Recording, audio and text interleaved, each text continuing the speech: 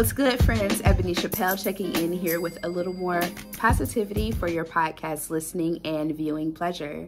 Thank you for tuning in to another episode of What's Good with Ebony Chappelle. So thank you so much for tuning in. Be sure to like and subscribe, rate and review, follow, whatever it is that you do to show a little love for the podcast. Thank you to everyone for supporting so far. It feels good.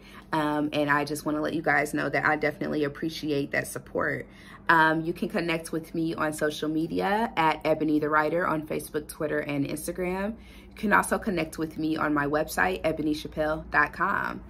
Today, well, before we jump into everything, I almost jumped ahead. So I want to talk about what's been good with me. And what's been good with me right now is spending time in nature. So for those of you that don't know, I am a part of a team of folks called the Friends of Belmont Beach, and we are helping to build a pop-up park in Hawville, which is the neighborhood that I grew up in on the west side of Indianapolis. So we are helping to build that pop-up park, and it has just been a really incredible process. It's a labor of love, absolutely, but love nonetheless. So it's just been a very, very lovely process so far. And in building it, we've been outside, we've been moving around tree limbs, and building fire pits, and just doing all kind of stuff to bring the park back together. And it's very, you know, labor intensive, and you're outdoors, and some days it's really cold, but it's something that's so invigorating about being out there. It's something that's so invigorating about putting, you know, my hands and my body in nature that has just been such a blessing so far. So that is what's been good with me, and I really appreciate the experience. And I want to encourage you all, if you have an opportunity to get outside throughout the day. I know that since COVID is starting to transform as far as our experience with it, offices are starting to open up. People are starting to fall back into some of those same routines. There's a lot of people that are stuck in front of computers and things all day, stuck at desks. And sometimes that's necessary. That's just the way that life is set up.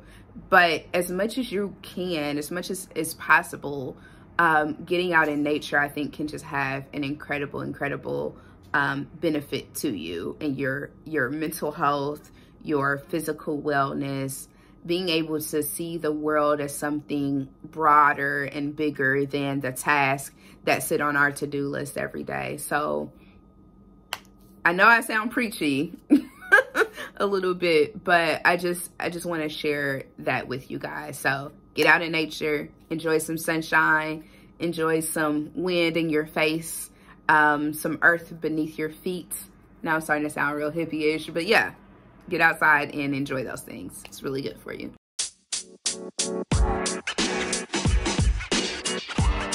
So today our Pay Black Women spotlight is going out to Create Connect Collab.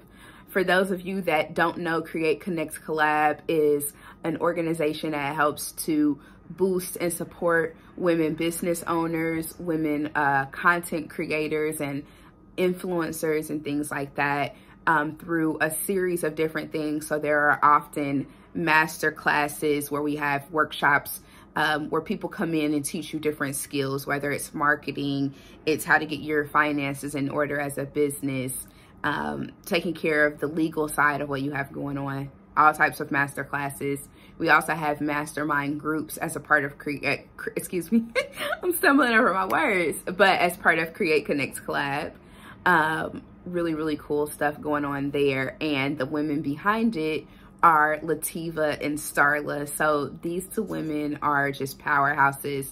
Starla actually started what became Create Connect Collab many years ago at her kitchen table, her and her husband Reggie. And it was just a group of us that all graduated from Ball State University. We came in and we did this mastermind group together where we would share our plans for the future, things that we wanted to accomplish, and we just helped support each other, help brainstorm with one another, give each other ideas around strategy. And it was my first time being a part of something like that. And it really helped to set the tone for some of the choices that I made moving forward. You know, there's this meme that floats around. I don't even know if the quote can really be attributed to Will Smith, but oftentimes it's attributed to him.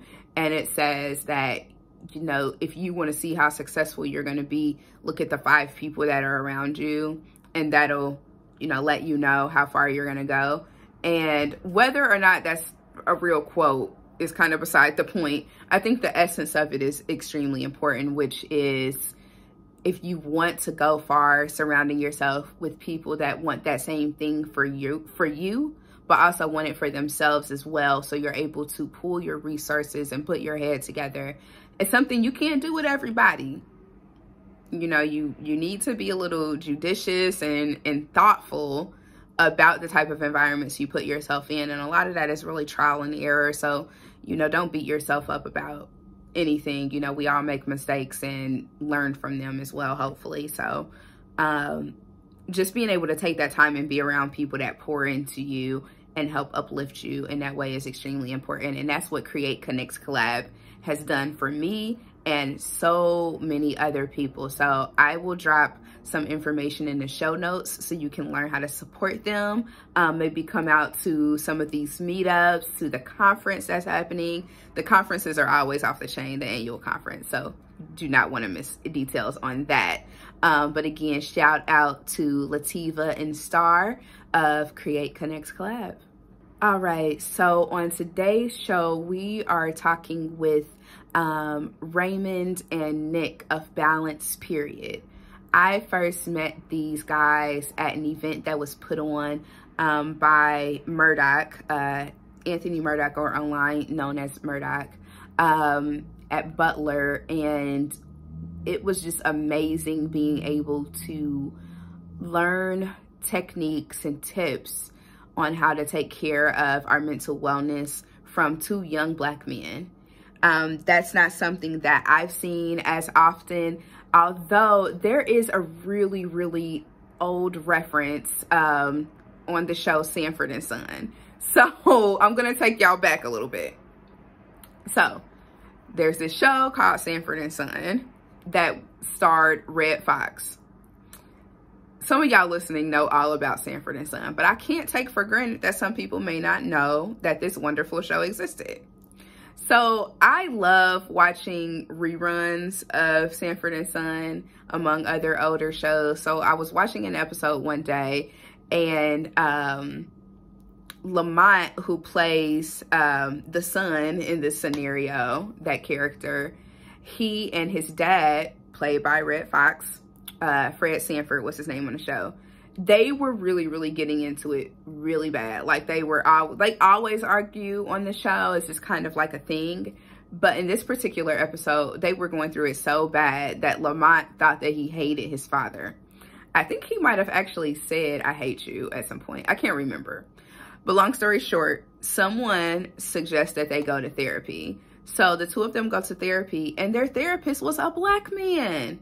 And this was on TV in the 70s.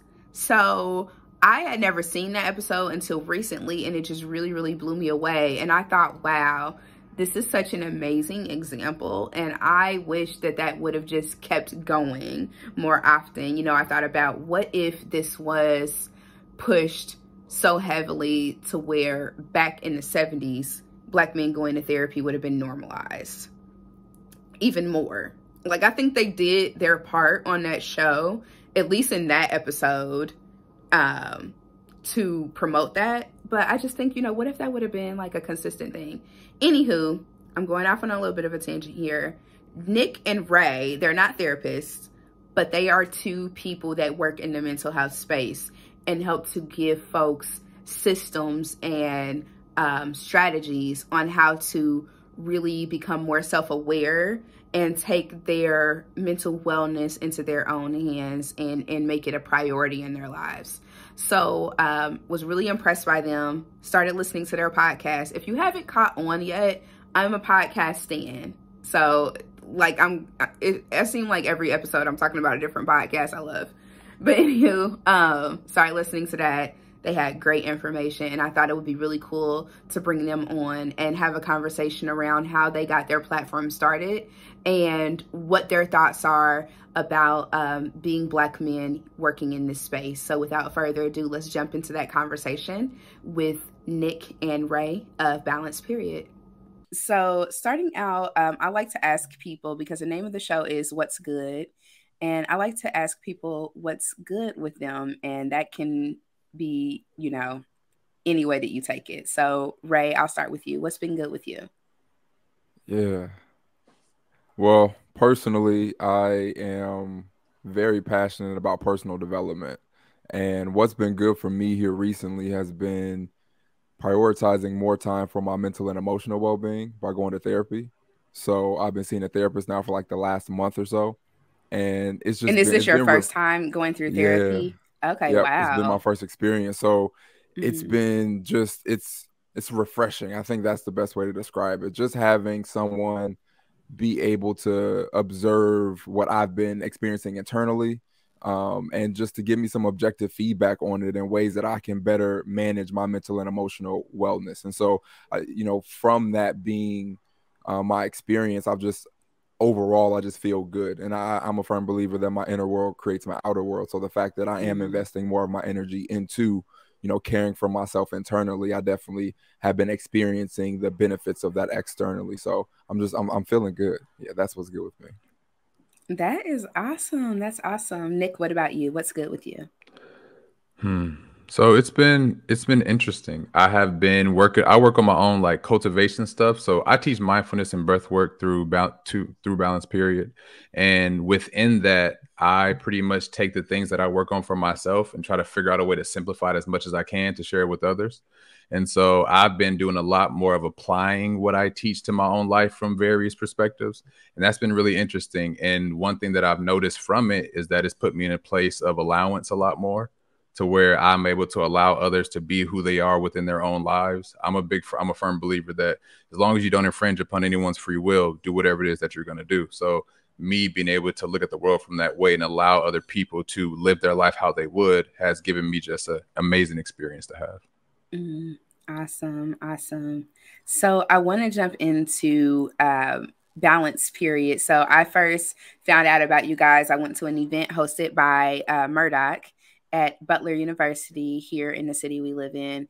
And I was immediately just enamored with the fact that there's two Black men leading us through this breathing exercise and teaching us about how to take care of our mental health. So I wanted to know more right then, just because unfortunately that's something that is rare. Well, I'm not going to say that it's rare. It's not as publicized Mm. as much as it probably should be. People like you in those types of spaces. So tell the people a little bit about how you started this platform, Balance Period. Yeah. And so the brand and the platform itself was birthed as a podcast. And so it started back in March of 2018. And it was a podcast that I created then to share my story of growth that I experienced year over year, from just making some tiny tweaks to how I spent my time and energy, starting with what I believed about myself. And then it trickled to the habits that I chose to practice. And so I realized that there were small things that I did. And I'm like, wow, if I can feel, this good, like I want to be able to share this with other people to know that, hey, all that's necessary in order for you to improve your quality of life is just making some tiny tweaks and adjustments. And so that's how it started. And over time, it originally was like a portion of my personal training business, because at that time I was a full-time personal trainer. And so it wasn't up until the pandemic hit that, I decided to bring Nick on, and we did a pivot, and we started to say, well, hey, we're now experiencing something that is out of all of our control. And we know that we have been equipping ourselves over the 2 years prior with tools and knowledge that was helping us manage our lifestyle in the midst of that pandemic. So I was like, we need to create something that we can use to serve other people, right? And to show them that they too can experience peace in the midst of all of this uncertainty. So we created a coaching program that is now the backbone of the business, and the rest is kind of history. So yeah, it Mm-hmm. started out though as just a podcast. Yeah, yeah. So Nick, tell me about how you felt when Ray called you and said, "Okay, I want you to come on and be a part of this business with me," and then start going into what it is that you guys do now with training people one on one to, or in groups also to help balance out their mental health. Yeah, so it was actually something that I had wanted to do for a while. I had never And what were voiced you it. doing before? So at that time, I was managing a supplement shop. So I was Okay. just working, just a regular job. And it was something I had wanted to do before, but yeah, I never voiced it. I never like told him like, hey, I would like to work with you or this or that. I just kind of like had it in my head. It was like, it would be really cool to work together. And so in my Mm, own journey, I had got into like breath work and mindfulness and really deep into meditation. And he saw me started to post about that and talk about that a lot. And so he felt that it could be a good fit. So when he asked me, I was like, man, when you just let things take place, like let things happen, they happen. So I just got excited and ran with it. yeah, that's fabulous. So I want to talk a little bit about um, what you all understood about mental wellness prior to getting into this work. Did you have any understanding about it? Was it something that was practiced in your home? Like, what was your exposure to that? Yeah, the exposure that I had was definitely rooted in like religion, and so it was more so Mm. just always Any circle back to specific like. religion? So we grew up non-denominational Christian. And Okay. so it was, yeah, it was pretty much just like, give it to God, God got you. Mm. And like if there is worry, like God hasn't given you a spirit of fear, those are kind of the rebuttals to internal, obstacles and stress that I would experience. And so for me, there wasn't any like anything directly connected to what we do that was taught to us other than just having faith that things will get better at some point, right? So that was, I know from my experience, the extent that I was exposed to mental health growing up. And Nick, I imagine the same for you, but what was it? Because you said that when you were managing the supplement shop, even then, this was something that you kind of wanted to get into. So what was it that caused that spark? So mine more so was, I mean, of course, like you said, we grew up the same. It Hmm. was life, just life itself. Like I grew up playing basketball my whole entire life. Like I was a basketball player. That was my identity and everything. And so once that was over, I was just completely lost. And I had tried so many different things. And when I realized Mm, like nothing was fulfilling me, nothing was making me feel whole, nothing made me feel purposeful. Didn't matter how much money I made, didn't matter who was excited for me. I just felt empty. And then I had my first experience with doing a meditation. It was like, whoa, there's an entire universe inside of myself that I have never explored before. And that kind of sparked it for mm. me. Wow. I definitely have to echo your thoughts about meditation because meditation is something that I've brought back into my life recently, especially during the pandemic. Because, like you said, Ray, we were in this time where everything was so uncertain. We're still really in that right now, even though it Mm-hmm. feels like it's over. We know that there are still some things that we have to get through.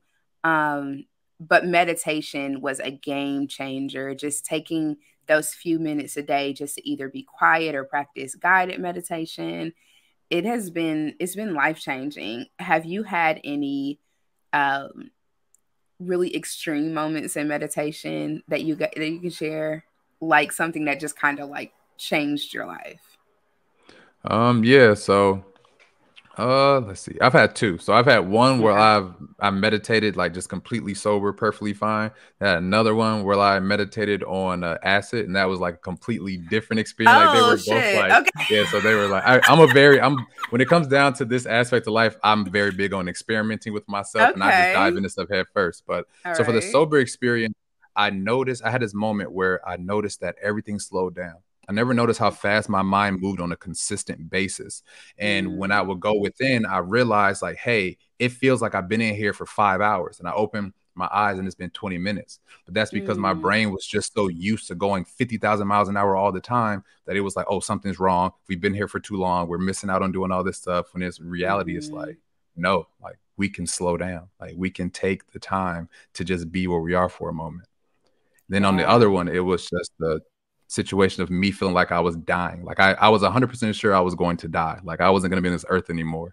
And I just had like this moment of just complete acceptance that I was still going to be conscious. And that just kind of like changed my whole relationship with just life in and of itself and how I look at it. And so that was like my Wow. two big profound moments in that state.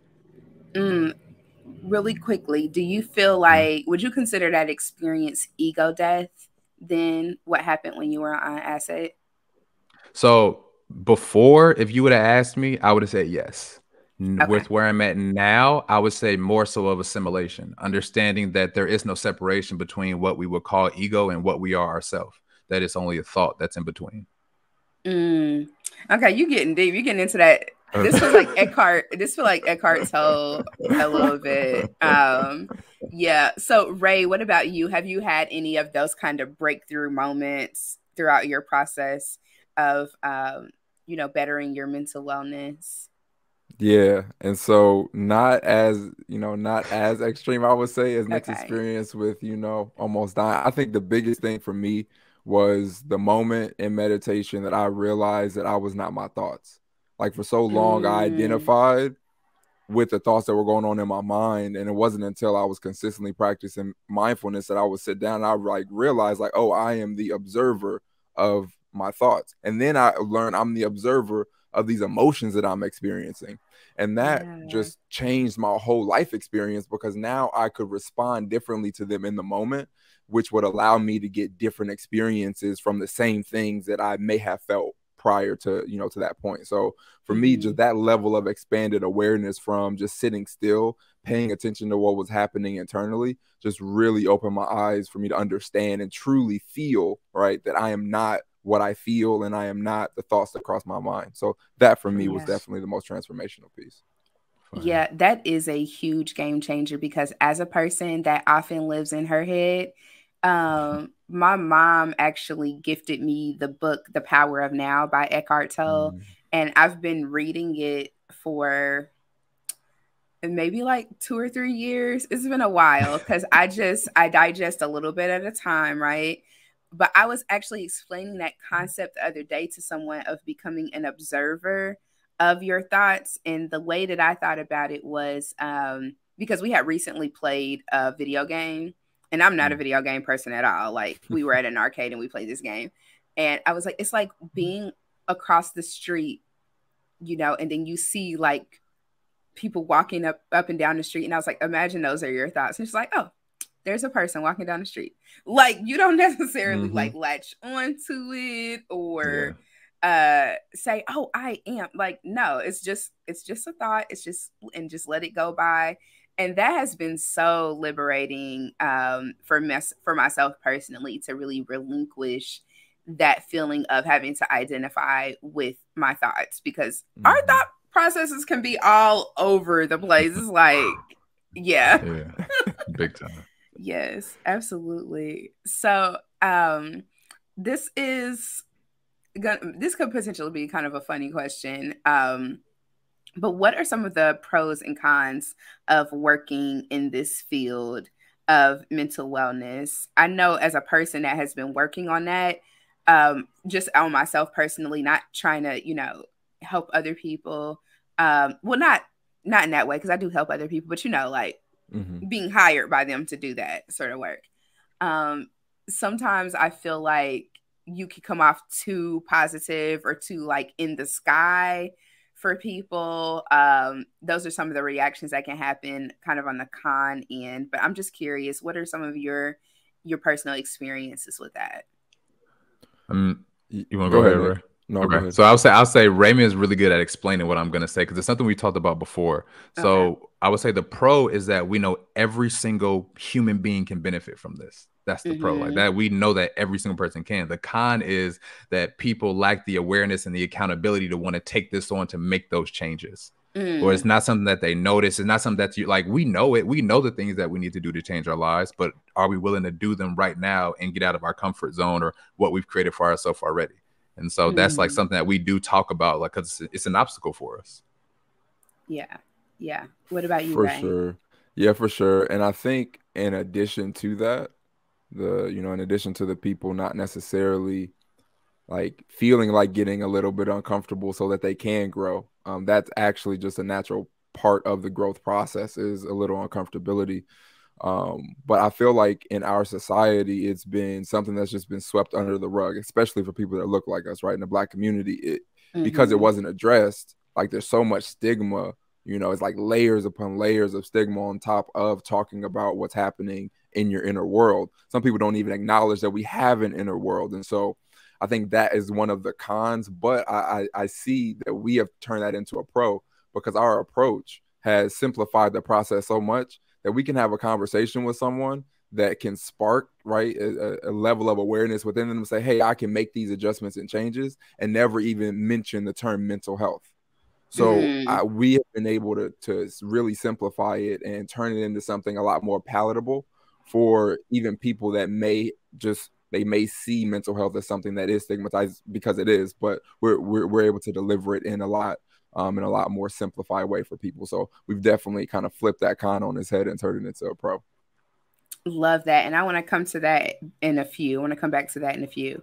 But another question I have is, how does this impact your personal relationships, like in terms of dating and stuff like that?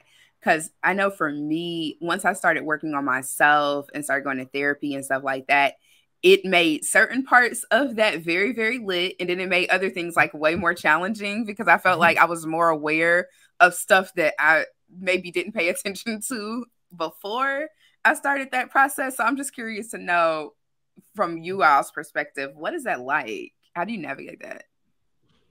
I would say for me, I'm just going to make it simple. The more that I accepted and began to love myself, the easier it was for me to accept and love my partner. It made it to where the things that they did no longer affected me, because one, they have absolutely nothing to do with me. And two, this is them on their journey, that I'm making the conscious choice to be here. So I took accountability for the space that I put myself in. And that just pretty much allowed me to experience what I do now. We're actually getting married in September. So it's just put me in a position to where I can allow them to be whatever they are. I get to be who I am, and we just grow together. That's beautiful and so mature, such a mature approach. Thank you. Yeah. Yeah, you know, I'm still working through that. And I know for me it was difficult to separate what I did for a living and my relationship, because my mind would be turned on to the coach side of what I do, to where when I would have conversations with my significant other, you know, she'd say something and naturally my mind goes to, let me solve this problem. There is no problem, right? But in my mind, that's what it was telling me. So I've gone through the process of identifying that. I worked through that with my therapist. That's why I'm grateful for her. So, you know, I've gone through the process to do that. And now my girlfriend and I are actually in the process of going to therapy together. And so, you know, just taking what I use for myself, and creating space for both of us to do that, you know, as a unit, because I've recognized it's valuable for me. I'm like, it's up to me to take responsibility and accountability for us growing together, if that's what I want to see change in my relationship. So similar to what Nick was saying, accepting the other person through accepting myself first helps. But then it's, you know, on my end, I see me being the person that's, you know, because of my level of awareness, it's up to me to create the systems in my relationship that will help us continue to grow over time. So that's kind of how I've been approaching it. Yeah, yeah. And you know, one thing that I see as a benefit of the work that you both are doing is that it has the potential to impact generations of people down the line.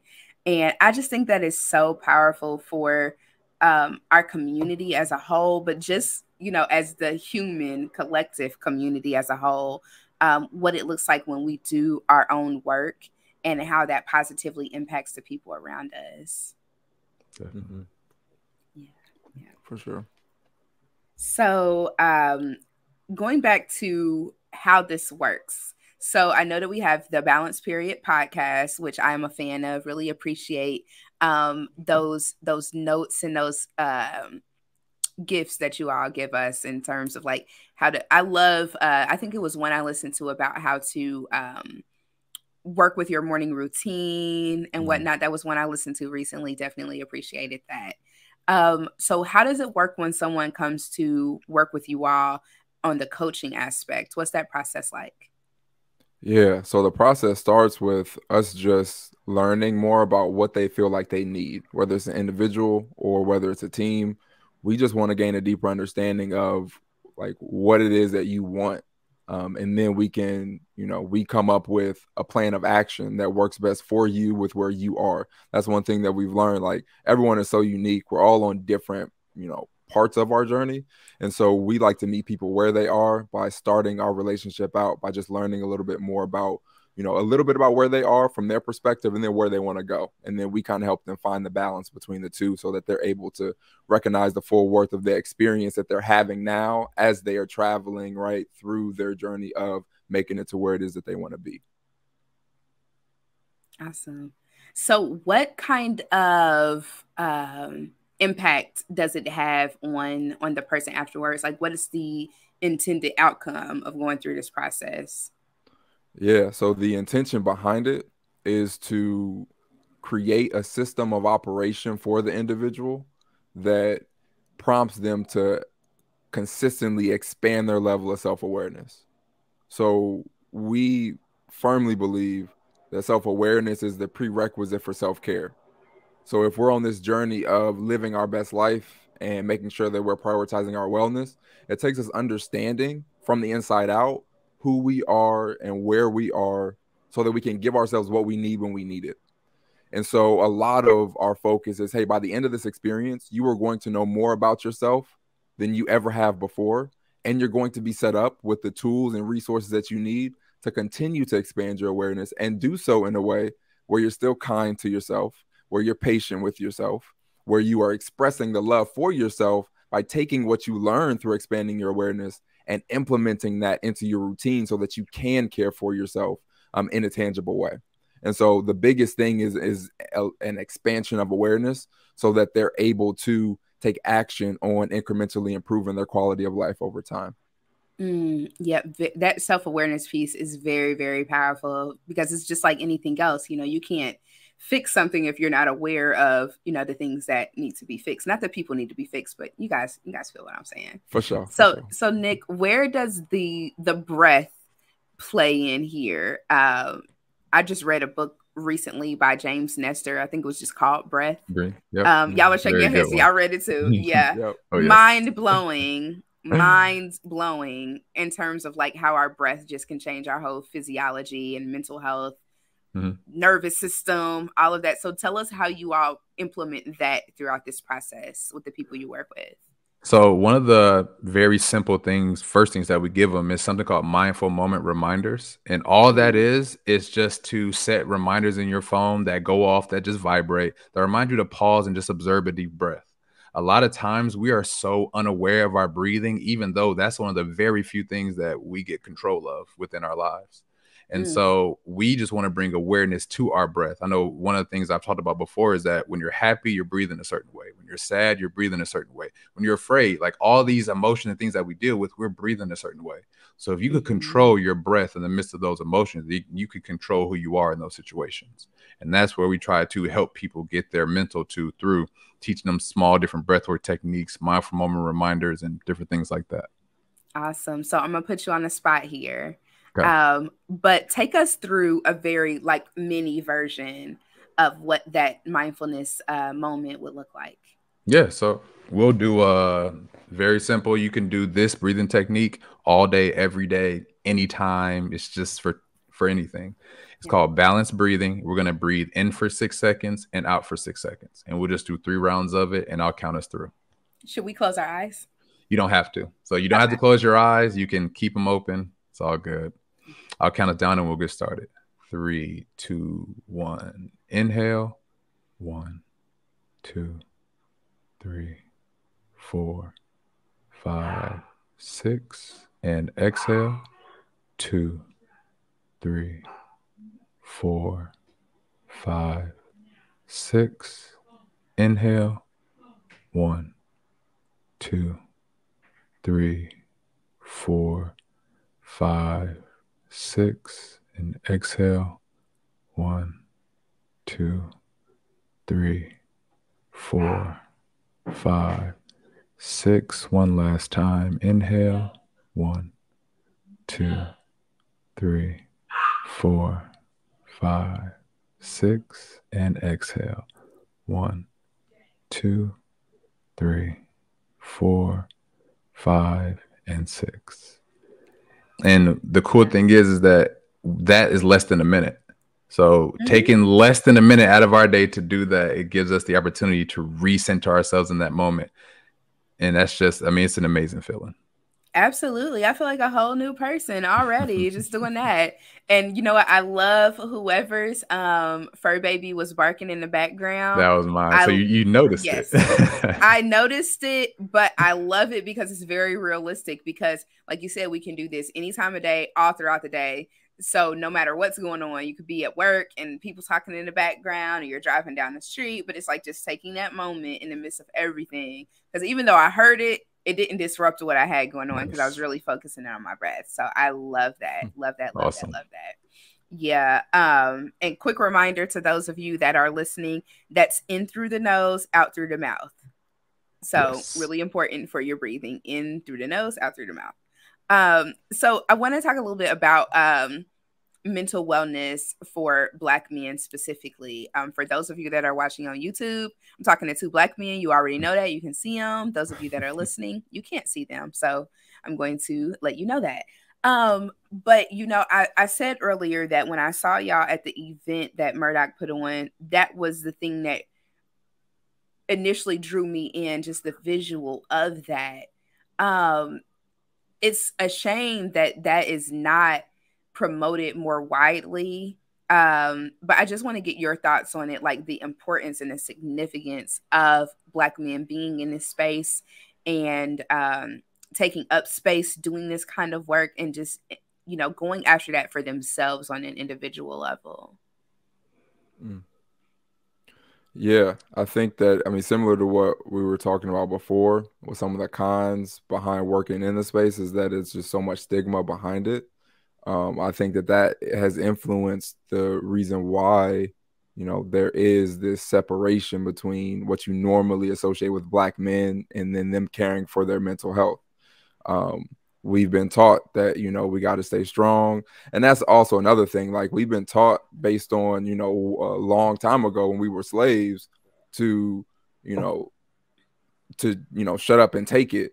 And we just be grateful for what we get. Right. So that kind of shaped our, you know, mental health journey as Black men. And then over time, it's just been reinforced within our own community that is not something that we talk about. And it's not something, you know, we don't express our emotions other than like aggression and anger. Right. And so I think that that's just the case. And it just takes more men being able and being willing to, you know, explore something new, try something new. And I would say, think about it similar to what you were mentioning before, Ebony, like what we're doing is impacting in a positive way generations of our family. So if you think about it in a more like long-term sense to say, hey, I can do something now that's different than what I've ever experienced before, that can translate over to generations worth of wellness, right, in my family for, you know, for years and years to come.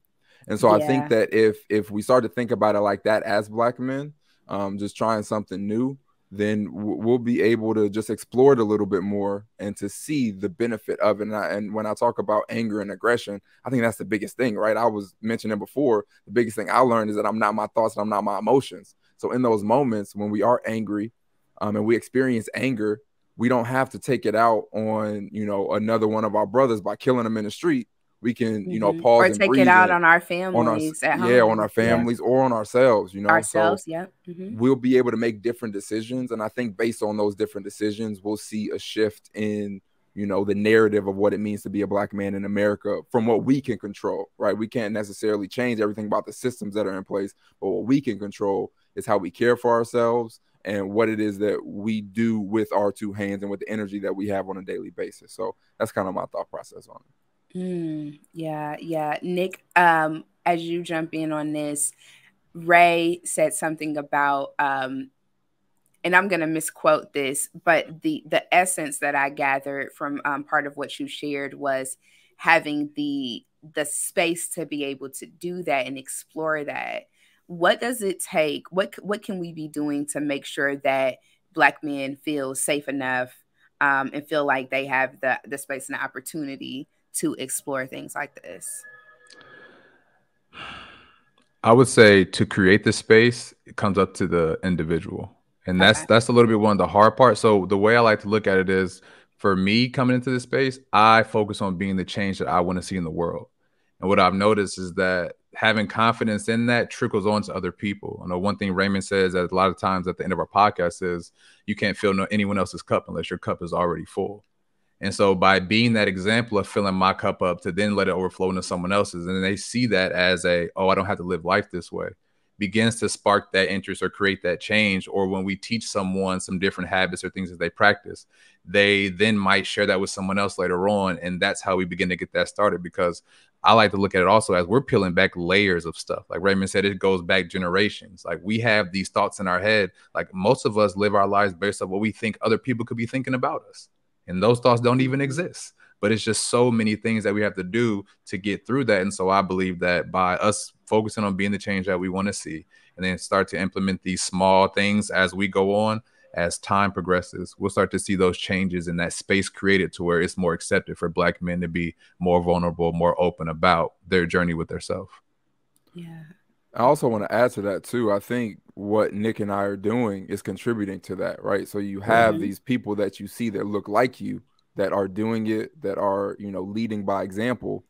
That in and of itself will prompt people to take accountability, to go in and, create that space for themselves. So I think that, more people that are just pioneering in this space is going to be beneficial too, for just more, Black men to explore what it may be like for them.